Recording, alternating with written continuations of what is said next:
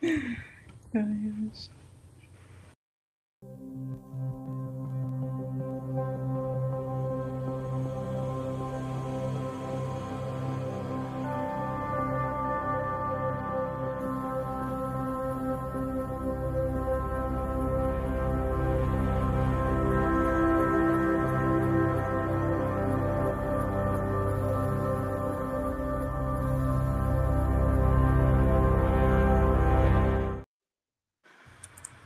Hello, I am Amanda Washington. I am the National New Play Network producer in residency at Actors Express, and welcome to Raising the Curtain Colors of the Industry. So, Raising the Curtain is all about last summer, a lot of theaters said we're going to take a step towards diversity, equity, and inclusion and making those spaces more open and accessible to everyone, regardless of any form of label that they may have.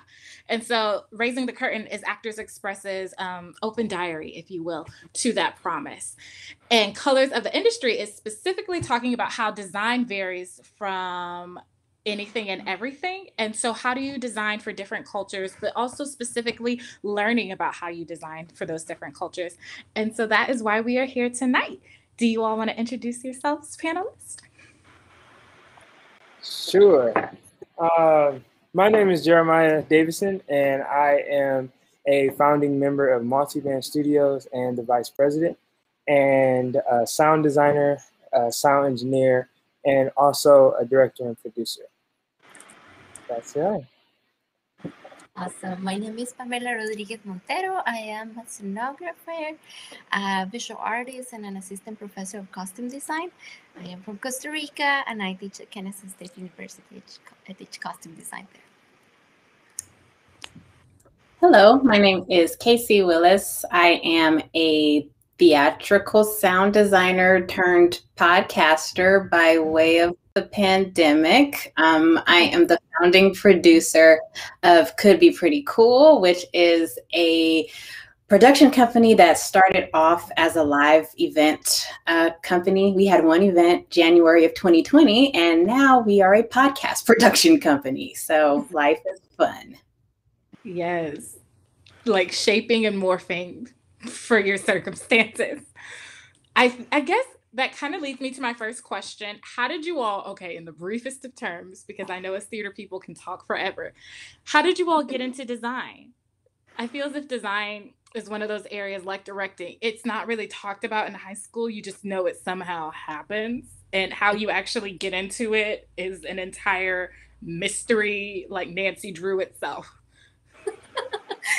I laugh at that because it's true. Like, I'm gonna jump in, but I'm from Costa Rica. I grew up in Costa Rica, went to high school, did my bachelor's over there. So I did not have a lot of exposure to design with the theater in general. I did not have a lot of exposure. I did not really think I wanted to do a theater person, because if you ask me, like, do you want to do theater? I would picture me on a stage and I'll be like, no, I don't. And I still don't. But I really knew since since I was little, that I wanted to create, that I was very attracted to visual arts. So my background is actually visual arts. I did my bachelor's degree in arts and visual communication with an emphasis in printmaking. And by, coincidental reasons, I started working in a children's museum who also had an auditorium that they were rent for events and like things. And I became an assistant there, and I was like, oh, look what they're doing with these lights and what they're doing with the sets. And like, oh, this is a thing. Oh, wow, this is a thing. And then after that, I knew I wanted to explore more. So I went to grad school for scenography, and I gave myself the opportunity to explore the 3 areas before I committed to one more specifically, or before I even said like, oh, I'm going to focus on this. So to me, it's kind of like through the back door, but rooted in visual arts. Mm-hmm. Okay. Rooted in visual arts. Casey or Jeremiah? I feel like my story is almost identical, just replace all of the visual references with music. Started off playing music, high school and college, marching band, jazz band, orchestra. And eventually wandered into the theater in undergrad, and one of the professors was like, yeah, we don't have anyone who's interested in doing sound design. Is that something you might be interested in? And I didn't know, so I just kind of started pressing buttons, and they told me bring in some sound effects for this showcase we're going to do. And I was like, oh, okay. And that was kind of like the first, like, I did not know this was a profession moment. And similar to Pamela, after undergrad, did a master's in sound design at Savannah College of Art and Design, and have sort of been dipping my toe in all sorts of theatrical work, digital work ever since. Yeah, I would say mine, of course, is similar. With me, I started off in at Georgia State Perimeter College, and was there, and just I was wanting to be an actor. You know, as we all usually want to be starting off in theater, and wanting to be an actor, director. I'm like, okay, how can I do this? But then they started showing me like the behind the scenes, and I started helping out. You know, whether it's just being a stage runner or something of that nature, operator, board operator, and just learning those skills in class helped me. So when I went to my next college, was Georgia, I was like, oh, I want to do lighting design. I want to just try it. Why not? I was one of those people that just wanted to learn everything and you know, learn what it is to be in the theater, because I knew ultimately one day I had this big dream. Oh, I'm gonna run a theater. So yeah, that all led me to just have these skills and knowledge that I didn't have. So when I got to Actors Express as an intern in 2017, Color Purple was happening, and they were like, hey, we would like for you to engineer it. Your resume seems as though you can. And I'm like, okay, that's a big show to just be engineering for the first time, but okay. And I did it, and it turned out fine. And it just turned out that that was a love that I didn't know I had. And again, then the next year I met Chris Lane, who is my business partner with Multiband. And from there, we just kicked it off. Started with an octoroon. And again, Seamus at Actors Express came to me and said, hey, have you ever thought about sound design? And I was like, no. And he was like, well, you're pretty good at it. You pick up to it. You should think about it. And so I did, and Actors Express was actually the first ones to give me my full-fledged opportunity with Head Over Heels. So it's been one of those journeys where I just kind of like fell into it, but also fell in love with it at the same time. And then also seeing that it's a way to create a pathway for others that didn't know that this was a thing, just like myself. All right. Okay, cool. Education seems like it's the biggest thing, but more so education in not necessarily a school structure, but more in the actual real world type of thing. Is that what I'm hearing from all of you all? Or I think for me it's the experimentation. Just kind of like finding something that you are attracted. Like, I was a little bit like, when I was in the studio, like doing my art, I would be like, yeah, this is great. I love it. But it kind of gets lonely, and I would like to connect a little bit more and build a community. I didn't really knew how theater was produced or done. So until I was like, oh, I see there's still like people who do arts, like they have to render and draw and paint and like design with these lights and like do these settings. And I knew, like, I know sets get built and like things get paint, but I'd never really connected it.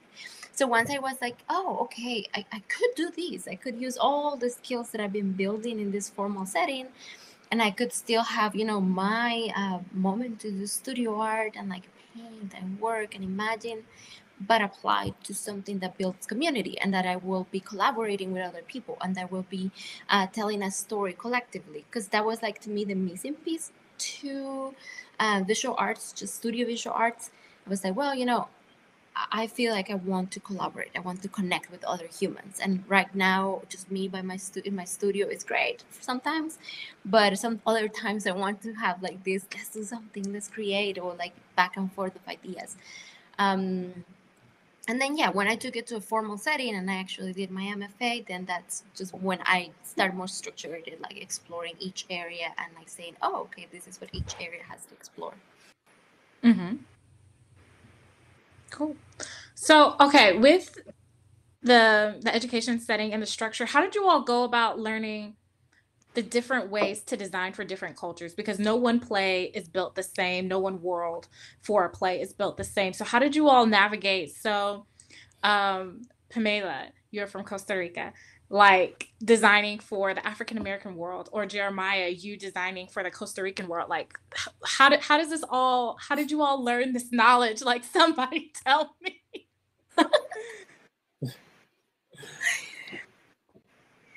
Jeremiah. I would say research. Yeah, research. That's what I was like. It was nailed in my head at school. Do your research. Do your research. And so I don't know if you know Alan Young. He would always say, "Do your research, girl."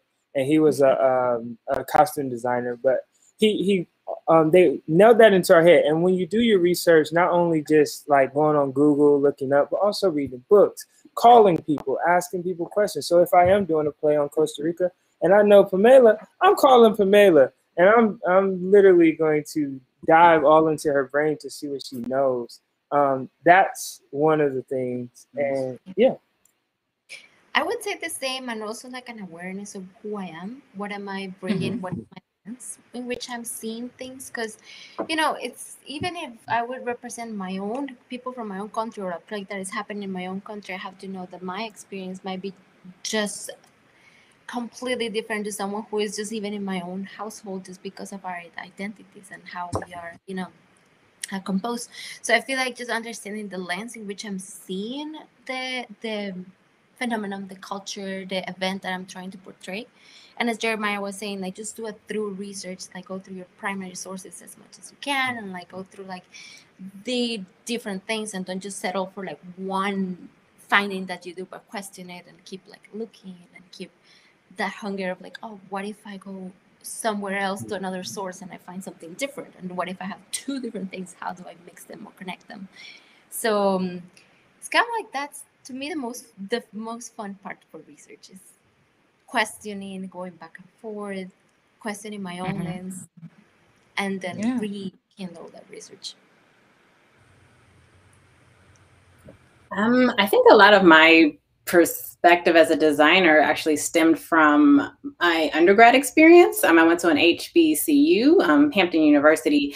And so in a way, diversity was always the default, if that makes sense. Like if we did Grease, inevitably the cast would be all Black. So it wasn't like, okay, well, we have to change the script in order to fit the culture of it was, we're going to do the play Grease. This is what the play is about. This is who the characters are. These just happen to be the actors and the designers we have in the space to tell this story.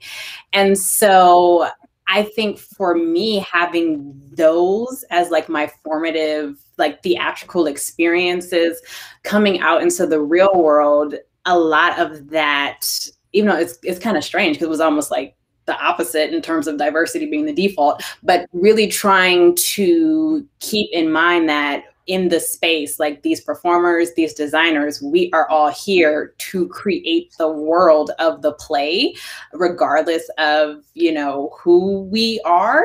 And I know that in this sort of present moment that we're in, folks are having to really dissect what that does to an industry, which is fascinating. But it's something that I think I never even really thought about until honestly last year. How does the individual cultural backgrounds of a design team affect the way the show is going to flow? How would this show have been if the designers had been from different places than what they're, where they're from? I think these are really interesting questions that we're just now starting to ask as an industry. Yeah, I was going to ask you. Oh, wait, Pamela, are you going to say something? No, I was just like absolutely 100% agreeing with Casey and like about how interesting that experience is. I was just gonna ask, like, how do you all go about navigating those conversations? Like, I know a lot of it's always on the director, and me as like a director, that's really all I want to do and all I truly know how to do. Like, other than for some reason the director is just not there. How do you all go about having those conversations when it's like different people at the table and then finding that one vision? Like I said, I know a lot of that's the director, but pretend I'm not. I feel like for me, I am always in like the translator mode. You know, I navigate this my current life in a language that is not my first language. So I am constantly like re-seeing things and like this experience of coming to another country, you know, even becoming like racialized and like understanding different like what is this place, what is this different dynamics that I'm not used to, has allowed me to like establish those connections and like trying to like make a bridge between like what is the designer trying to, the director trying to tell me and what I'm seeing as a designer. um I think conversations and sketches, to me sketches are very important to like have a point of connection, like to make this translation like, okay, this is what I'm trying to say, do you see the same that I'm trying to tell you here? Are these colors something good? Then the text as well, when we're like going off by a text, the text is like this common link that, you know, we both are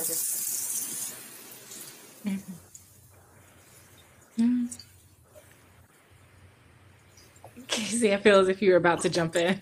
I know, I was like, is Casey gonna say Oh, me, oh no, was it really?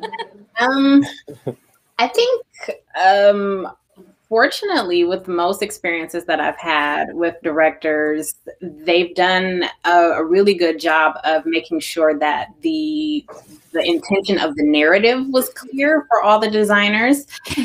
So once that has sort of been established, for me, it's really a matter of figuring out what not to take personally. Something that happens a lot, or did happen a lot, is, you know, I would bring a particular song choice for maybe like a scene transition or even curtain call, and the director would be like, you know, I don't think that's how I want to end it, or I think that that's too slow. I want to move the pace forward, and it could be a song that like I personally, as a designer, feel very strongly about, and this is what I think but if that's not what's going to support the overall narrative, and, you know, it took time, of course, you take it personally in the beginning, but eventually just learning what to sort of let go. It's, even though your design is your baby, like, you have to give your baby over to the rest of the village to make the village run. And so that's kind of how I've had to let go of a lot of choices that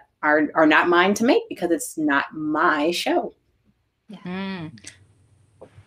Yeah, Pamela and Casey, you're spot on. I mean, it's collaboration. It is within that. Some of the things I tried to do, because earlier, you know, starting out, it was like, okay, I would get there, and of course they would hear it and they would say, that's not it. And I'm like, dang, okay, I got to figure this out.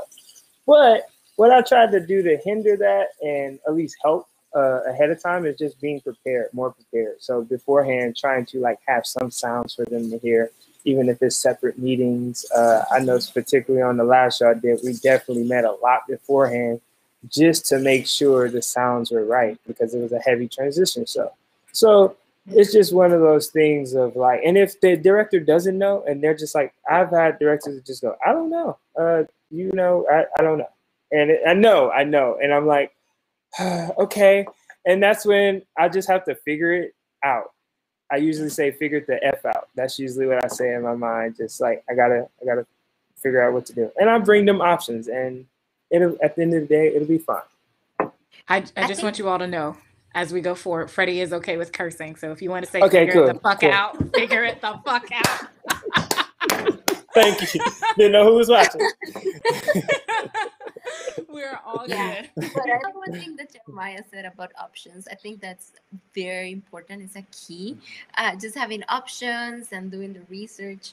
We finished a show. We just opened a show together, and that it was a beautiful process with a lot of research, a lot of back and forth, and like digging into period stuff. And options are a great thing to start conversations, to like even contrast ideas. I do feel also to feeding off of the collaborators, not only the director, but like maybe just having meetings in which you're like having another designer that it might not be the thing you're discussing, but it might bring something else, or like a director who can absorb different designers' perspectives. And when they meet like with the sound designer, they might reference something that the costume designer or the set designer would say, or just meeting all together. I found like these big meetings with like all designers and directors and like just throwing ideas. These creative jams are great for finding that unity. Find the unity. Find the unity. That's a great segue. You've done all the research. The unity is there. It's speaking to the piece. It's on fire. However, it's not what the director wants all of a sudden. What did these directors do with themselves? And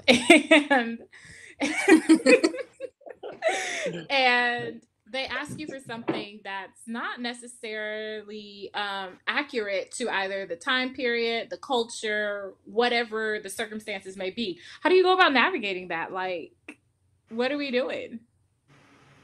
Are we saying are we saying don't do it to the director? That's always a scary conversation. I think when the research backs you up, and like if you are able to show that that's not an appropriate way to approach a subject or a culture, or even like maybe not conducive to the story, I think you gotta at some point say like, I don't think this is respectfully, I don't think this is a good choice. Look at this research with that perspective.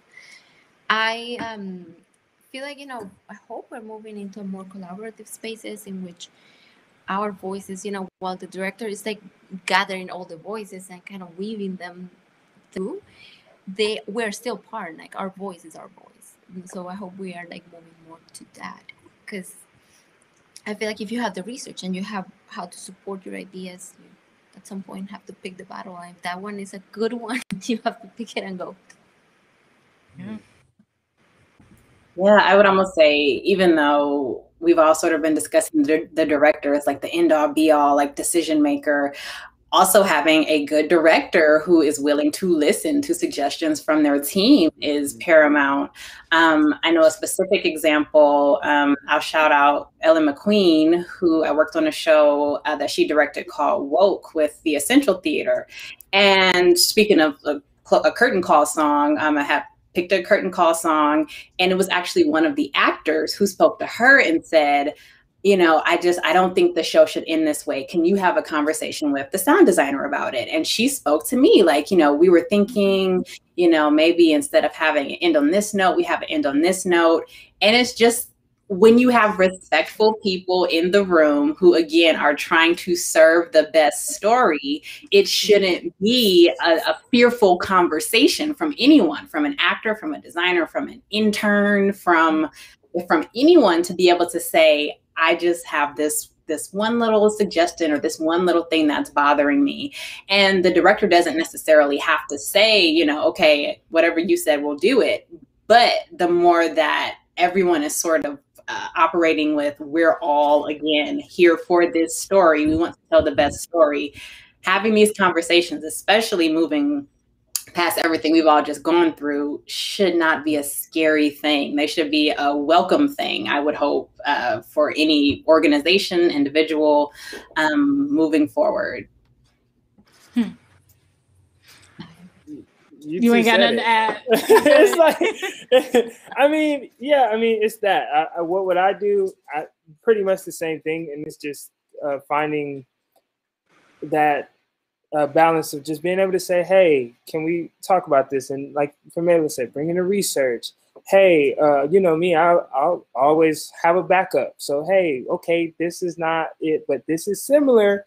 It may be somewhere near, compromising. It may be somewhere near what you want, but we do need to get kind of in this space and world. And it's what we are getting into a space, I think, that everyone is the directors are starting to think about the room. And not only director, other co-designers too. We have to hold not just the directors accountable, but also other designers who may, as they're collaborating, are not doing as much research as well that may support what you're doing. So, it's those things, but they pretty much say that's it. So is this where you see the industry headed, more collaboration on, like, we already say theater's collaborative, But honestly, if you're an outsider as a non-theater person, what does that even mean? But also, the industry is just changing right now. I think we're in a great time to be an artist. Like, I feel it's a great time to be an artist. So where exactly do you see it headed? I see us heading into a beautiful place. I see us going somewhere that I just see the inclusion, the diversity happening. My biggest fear, as all of our biggest fears, is that the diversity and inclusion happens, and then we get to a point where it stops. And that seems to have been a trend sometimes in Atlanta theater in a lot of ways. And I mean, having that hall meeting that we had last year during the pandemic time, the meeting where everyone talked, people of color BIPOC artists got to talk out and say what they felt, was great. I think it was just opportunity for theaters to listen, to see what they can do better, and not just for us, but for the whole community, and how can we be better as audience members? You know what I mean? So I think we're going into a better space. I think we just have to continue to support one another, continue to bring the younger ones up, and continue to create educational pipelines that will establish a more diverse space.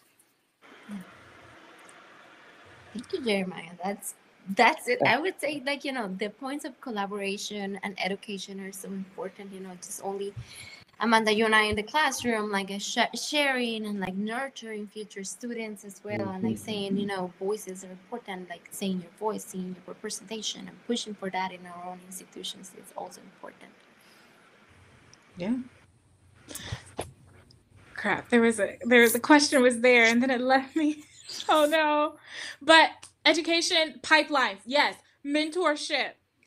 You all, it wasn't necessarily in your direct school pathways where you got into design. How do you think that should in somewhat ways be changed, or are we okay with the stumbling upon it in the children's museums? I do personally feel like I want it to be a more clear choice for young people who are attracted to creating and attracted to making, and they want to like explore other possibilities. So I do, I say it to people who are like, oh, I want to paint, draw, and like, well, you can also design, like this is also a career.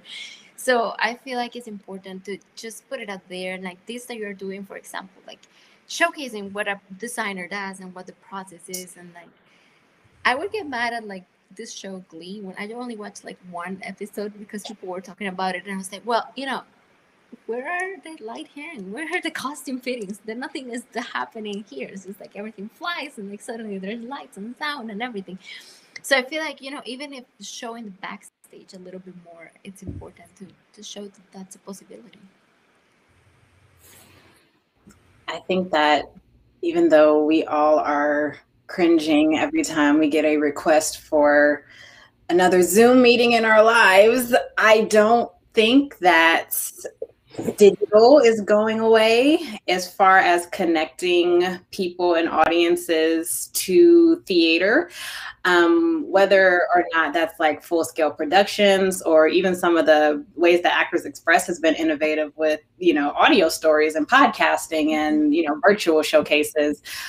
I feel like in some form or fashion, that is going to become a heavier part of programming for a lot of places. And then to sort of, I'm supposed to stop saying to piggyback off of. That's like one of the joke phrases of everything. But to piggyback off of what Jeremiah and Pamela both said, with education, I think that having access to theater for perhaps students who can't afford to go buy a ticket to a production and sit and see it live, being able to see something on a screen or something on their smartphone could potentially be a way to at least drop that, drop or start a spark, drop a little bit of knowledge, even if it was a virtual, what Pamela said, this is backstage, y'all, and hopefully one day you can come see it for real. Like, I think that the sort of melding of these virtual and performing worlds isn't going to go away anytime soon, but hopefully that could potentially be an avenue to expose the world to people who may not have access to it otherwise. And Casey, yes, familiar, yes. And Casey, you said expose. I think that is the word, exposure. We need more exposure in the educational system, period. I mean, whether it is elementary, from the time they're young, they should be exposed to these arts, middle school, high school, and especially college, particularly colleges in Atlanta, theater programs, I've seen have a lack of exposure when it comes to design. For example, we have a person on our team who had who was into design, very into design and sound design particularly, and they are a sound designer, great sound designer, but they didn't have the necessary resources at their school because most of the program was centered around, of course, performance studies and other things that weren't designed. So it's like they were that lone wolf, but luckily we had met them and we were able to help guide them to, where they are today designing projects. But I think that's what we need, more just exposure for these students, because it's one of those touchy subjects for me where it's like I just see it. And I was fortunate to go to a school, West Georgia. They try their darndest to get you in design. It's more of a design school than it is performance, I say. But if more schools could be like that, and then it comes back to, okay, do they have designer teachers? Do they have people who are mentors in those facilities that are willing to take on these young designers and show them that there is a way?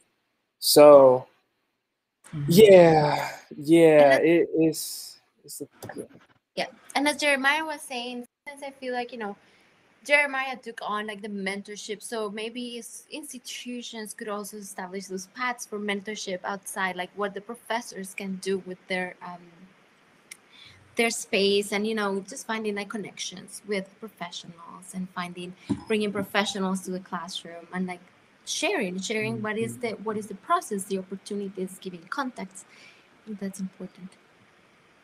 I definitely think it's important because I remember being in college, I remember being in high school, and I knew somewhat of what design was. How it actually got done was beyond my educational experiences.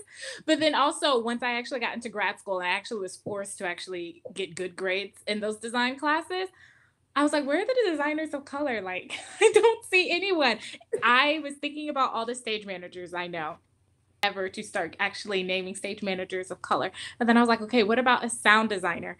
Took me a while. And this is before I met Jeremiah. It's before I heard about Casey. It's before I met Famela. And I've only known these people a couple of months. Like, let's just be honest.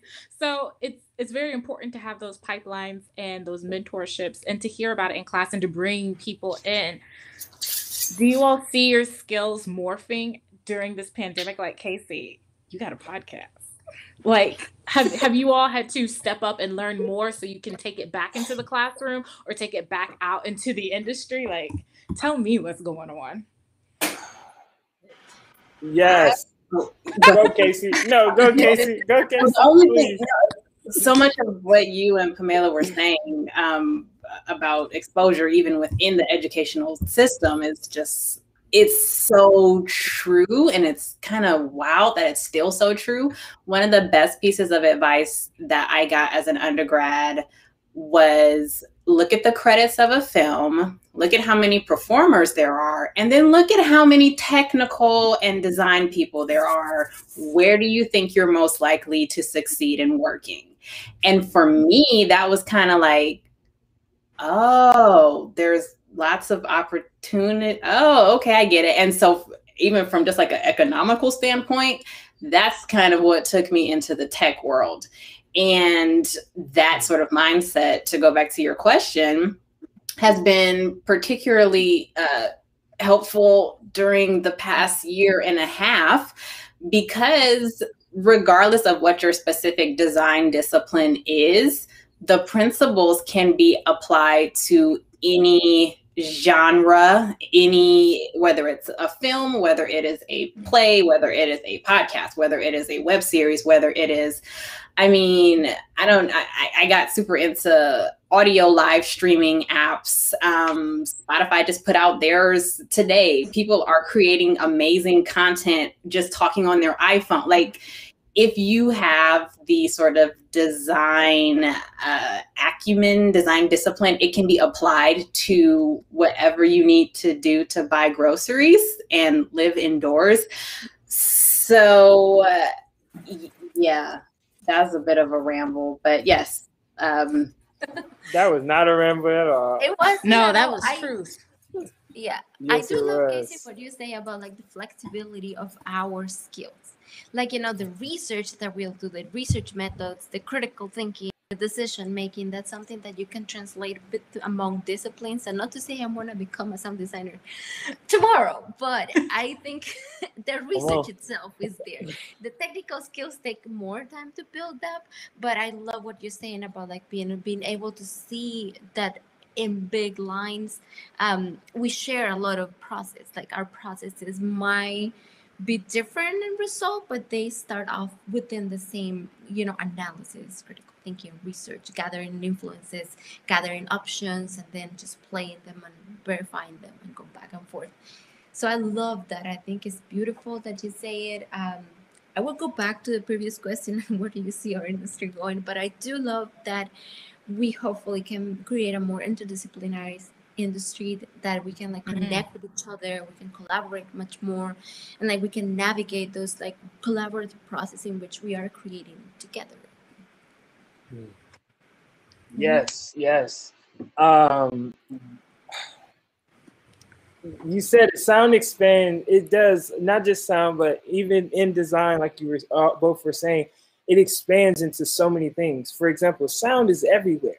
I mean, whether it's you learn sound design, but then you go into digital art, or you learn sound design, so you learn QLab. But guess what? What also uses QLab? Projections. So and video media. So it's those things that spark out. And yeah, it just helps you. I think sometimes we get caught into the sound design box, and it's like, oh, you're supposed to learn just this, and that's what you're going to do and be here at a theater for the rest of your life, one theater or one place. But you don't realize the expansion of like all the things of one thing. And so I think that's great. And to Amanda, your question, you asked, has it like, have we had to, what did you say? You said, have we had to changing your skills, like learning more just during this time of like, you're not just a sound designer, but like Casey starting a podcast. You're also a director. Like, what more are you learning just than being in your field of design? Amanda, so during the pandemic, I had, it was one of those things where I was in Michigan. I ended up in Michigan back home, and I didn't know what to do. We were trying to figure it out. We were like, okay, how can we help? What can we do? And by the grace of God, I went and found a church. I was just running and got caught and found a church. But basically, with this church, I learned how to do virtual church, how to do virtual programming for church. So I have like 2 churches that virtually in Michigan, and then 3 others that we consult for. And so it's like it brought us into a whole new realm. And then digital marketing for nonprofits, that came out of nowhere. So it was like, because of these set skills of learning, knowing just editing and computer sound, things like that, and all the different things you learn in stagecraft, we were able to take those things and apply that and to help others, you know, because now we're helping their young people in their church learn skills that they may not have never learned. And this is in Flint, Michigan. That's where I'm from. So it's in a town that is like, you know, it's still impoverished. It's still trying to figure out. But I mean, everybody good. But yeah. And I feel like to answer specifically your question and connect a little bit with Jeremiah as well, for me has been the importance of like sharing sketches. Now how digital writing is moving, like, you know, has changes. I don't envision my in the future having production meetings of all of us in the same room and like having to bring my watercolor renderings to like for people to see in the same room. I don't think that's ever going to happen again. I think we're going to have production meetings that are Zoom. They're more accessible and cheaper for everybody, and allows more flexibility. So just changing the mindset of how to share information, how to like have the importance of like now doing digital rendering. But as Jeremiah is saying, like for example, I use an iPad and I use Procreate, but I can also do animation and like videos and like time lapses, and that will connect me something that I'm like, oh, I could pivot from here to this other part, this other area, and it can happen. So just being flexible and being able to explore other resources and say, oh, sharing digitally is a big thing now. It's a pro. We should all shift a little bit to digital renderings. I don't mean yes. I love that. I love hearing creative people thriving. I love hearing about creative people. I was a follower of sort of the starving artist mentality, 5-6 years ago, like just get me in the door. I will do anything for however much. But I think especially after last year, seeing what the world is like without, having those particular spaces, live performing spaces, and having to figure out, how can we use these skill sets to continue to exist? Basically, I am team get your bag, use what you got, and live. So just hearing both of your sort of stories is just like, yes, this is what we need to hear more of. So congratulations. And congratulations to you too. I was like, Casey, you out here working too? Yeah, doing it. That kind of leads me like, get your bag, resources. We're all growing. We're all glowing in this pandemic. Write that down. Chris brought up a really good question. So going back to like the resources, what I just mentioned, schools should compensate professional artists to mentor and show certain students the professional world, especially if their program doesn't have any resources. He would love to know your thoughts on that.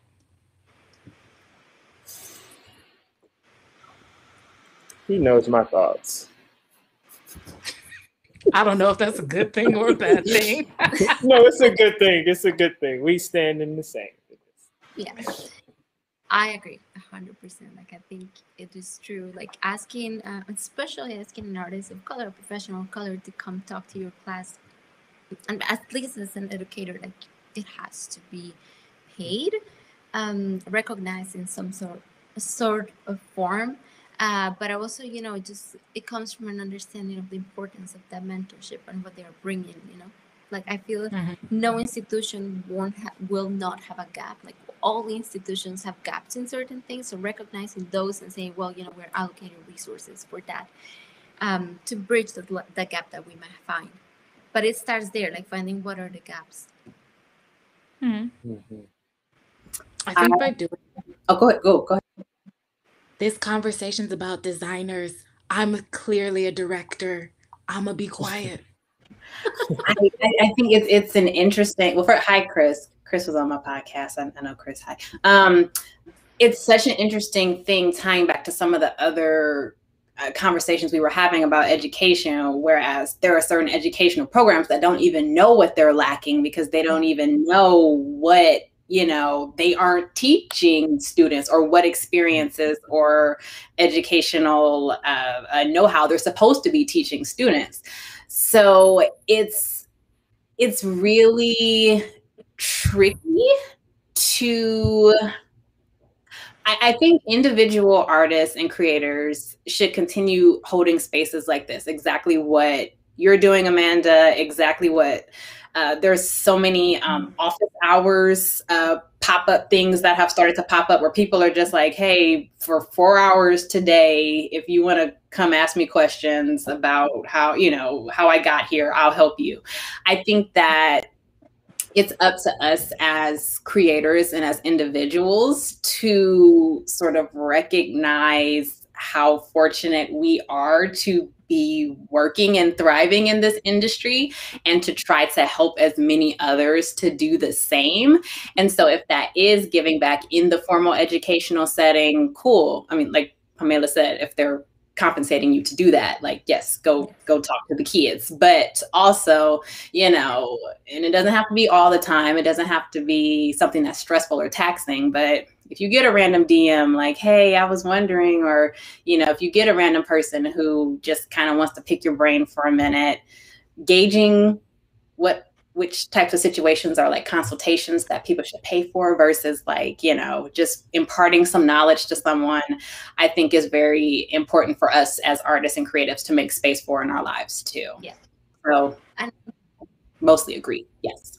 Yes, I love what Casey said. And I just reflecting back, you know, I go back and see like the many people who have helped me. Like I can go trace back like the many people who have lend a hand, an advice, a little bit of food, whatever, you know, whatever could it be.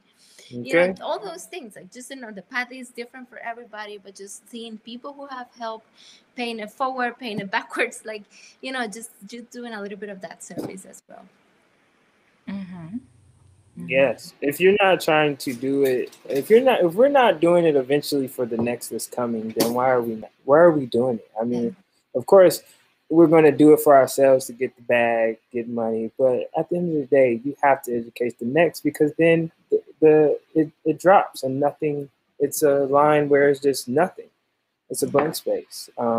Yeah, and I think with the resources, for younger people realizing, being able to have designers come in, being able to have mentors come in, helps show them that you can be your own boss. You can be your own entrepreneur. You can do this no matter what. And you do not have to be a starving artist at all. You don't. I mean, you're going to struggle a little bit, yes. But at the end of the day, once the work comes, it's going to come.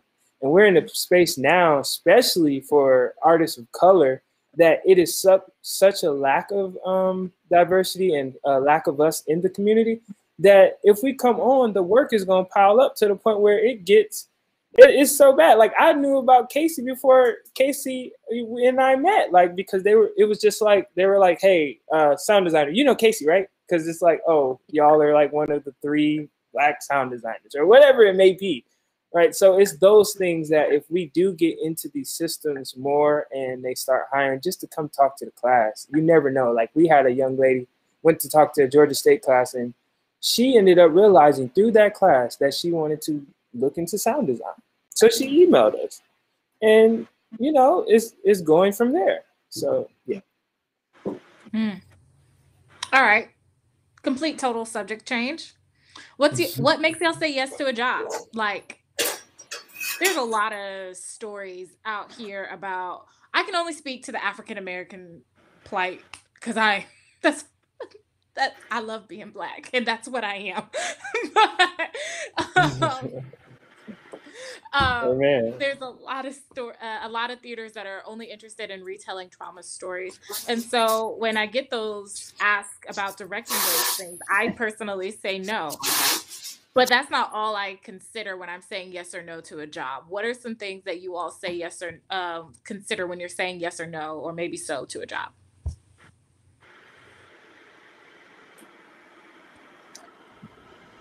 At this point for me, are we speaking specifically theater jobs, or? Please relate it to your podcast or however you were going to relate it. Sure. Well, thinking specifically about theater moving forward, I think I am / will be only interested in new work. I think that there has historically sort of been this, like, we have to put out our big blockbuster for the fall premiere, and then we can do sort of the smaller straight play, and we have our musical, and then this new work that we're going to do, and then we'll do our closing seat. Like, the new work traditionally hasn't been, you know, big sellers because it's new. You have to do a lot more to push people out to go see it. And I think one of the this is one of the things that I hope will come from this time, is that more sort of smaller or indie, writers or production companies are going to emerge. And I want to really help to support that type of work. So moving forward with theater, for me, new work is what I'm most interested in working on. And I just listening to the new work and what Amanda said about trauma, I love to explore joy, to explore stories that are like multidimensional, that you see like they are like actually have layers and are telling me, even if it's even if there's suffering in that story, that I still know that they are redemption moments, and they are like ups and downs, and like it's not a linear like, oh, just blank one trauma, one thing happening. It's just joy, and like stories that will make us human. In my case, with the Latino community, I love when a story like, yes, there are struggles, but there are also joys, and there are also moments in which we are absolutely in our best and shining, and there are moments in which we are like struggling, but like represent it all, show it all. That's how I feel it.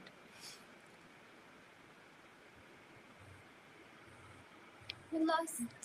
Sorry, I'm just kidding. Yes, exactly. I like doing shows that are related to the underrepresented. The communities, like Pamela was saying, that are not is represented, but also new works is a fun thing to do, because you become those pioneers in helping that story develop, and who knows where it can go. And who knows who in the future will read that and look at it and be like, oh, this is cool. And I was always one of those people that wanted to be in the dramaturg section of the Samuel French, but that's just a personal thing. And also, I always look into artist collaborations, like who am I collaborating with? It's always artists around Atlanta that I'm like, okay, and just around the world, it's like, oh yeah, I've always wanted to make that connection. I would love to work with them. And me as a aspiring director too, wanting to fully direct and start my own shows eventually, I like to work with directors that I know I could like really learn from as well. So that's a thing for me, just being in the room, and education opportunities, being able to see shows that I'm like, okay, this would be a great fit for this person on our team, because we tend to take people who are just shadows, or they might be an assistant, and then they learn, and then they eventually will lead their show. So taking shows is it can be a pipeline, another educational pipeline for others. I'm happy you said like working with different people in Atlanta, because I definitely check the email chain, like whoever is CC, like who's CC'd on this, like who am I getting to work with? Yeah. I didn't know I'm not the only one who does that. It's very interesting, because I'm sure it has happened to you, but to me at least, I have been like the only woman of color in the room for some teams. Or other teams when you're like surrounded by people of color, other teams when you find like, they're like half and half, and like you're like, okay, this is different dynamics. So the team is very important, like what you are getting, the chemistry of the team, how much the production is like, opening the spaces for all of us to get together and talk, and like get to just meet each other and like have conversations, and just create together. So that style of production is important as well for me. Final question. What's something that you all know now that you wish you knew back then? When I say back then, back when you were wee designers, didn't know that you would be as great as you are now. You didn't know that you would be a costume designer or a sound designer or a podcaster, changing the world and the students at your fingertips. I think for me, it's the importance of my own voice, the importance of my own style, just to value that, to value how I see it, how I see things, and how I approach stuff. Because sometimes I would spend like my first years trying to like fit into a box or a parameter of what I thought a designer would do, and like yet then feeling like, okay, I don't fit what's wrong with me. But in reality, there's nothing. It's just like that's my voice, and it's different because of who I am. So just embracing that part as well. You go ahead. I guess I would say I wish that I knew that there was no such thing as waiting my turn. Now that might be a hot take because of course we all had to pound the pavement. We all had to sort of, come up in the game. But when it comes to your own creations, when it comes to the ideas that you have for yourself, that one day I'm going to make this stage play, or one day I'm going to make this podcast, you don't have to wait for anyone else to validate you and say, now you're ready to do it. Whatever it is, start it, do it, put it out there. You do not have to wait your turn to create the things that you want to make. So I think that. Yes. Yeah, and mine is similar to that. You belong in every room you're put into. Just remembering that, and also to follow your instinct, because it's just one of those things where you fall into a thing where, okay, these people used to be my teachers, they used to be people I looked up to, but then you realize these are also your cohorts, and it's time for you to shine too. And also, I would tell myself to slow down. It's okay, because sometimes you get so caught in this, oh, I got to be here, got to do that, got to learn this, got to do that, got to do that. And you're missing the full vision of where you're really trying to go, or the trajectory of where you're trying to go. And you're missing it every time. But maybe it's just not meant that time. So I've also learned that. That's some good stuff. That's some good stuff. Oh my God, I wish I had known that. Okay. Any final thoughts?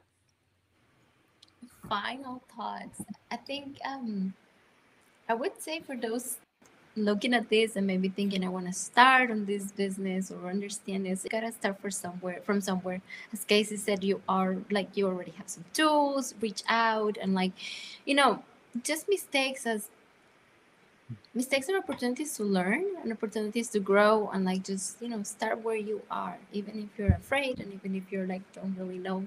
To me, start sketching and start drawing and start thinking about stuff, and don't wait until someone gives you that permission.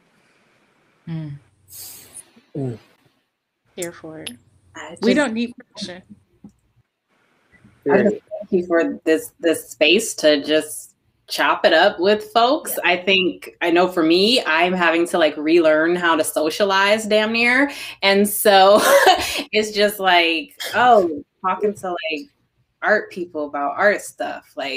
Okay, this is going to take a minute, but it's so refreshing just to remember that we're not all just creating in our houses by ourselves all the time. There's a bunch of us around doing stuff. So that's very invigorating. So thank you for this. Yes. No, thank you all. Yeah, I second and third all of that. Just making sure that if this is what you want to do, and you don't know it's what you want to do, but you think it is, learn it, figure it out, ask questions, come to different things of such like this, Raising the Curtain. Go on YouTube. The resources are all around us, and we can learn it. Reach out to people on Instagram, Facebook. You might think they are bigger than what they seem, but they're actually probably the nicest and most helping person there is. And just also remember to be yourself. And also I want to say shout out to Chris and Miss Inga. They have been going in on the chat. Yes, thank y'all for keeping it lively. Hey, Freddie. All right, cool. Well, thank you all so much for being here. This conversation has truly been thought-provoking, and I shall definitely be writing some of these ideas. Well, not some, but be writing these ideas down to take to Actors Express so we can start incorporating them more into our everyday practices. Thank you, everybody who has been watching. Make sure to join us next week for our final conversation of Raising the Curtain, which is whose story is it? Who gets to tell what stories? Why? What not? We'll be having a deep, juicy conversation next week, Wednesday at 6 p.m. Actors Express also just announced their season today. Woot woot! Go check it out on our Facebook. I don't know like if it's anywhere else other than Facebook, but for sure it's on our Facebook page. So go check that out. Corey, thank you so much for running the behind the scenes. And I think that is everything. Thank y'all again. Bye. Thank you. Thank you. Thank Have a you good for one. the space. Bye.